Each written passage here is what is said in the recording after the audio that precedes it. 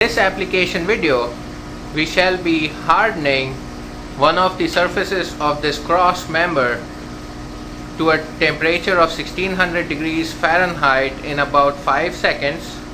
We are using the Metalen 40 kilowatt power supply for this application. After the hardening or after the heating is done, we'll quench the part with water. In actual production, a polymer quench is recommended for the quench.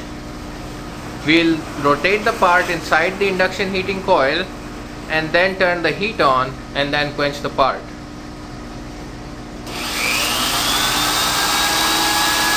The induction heating power is going on now.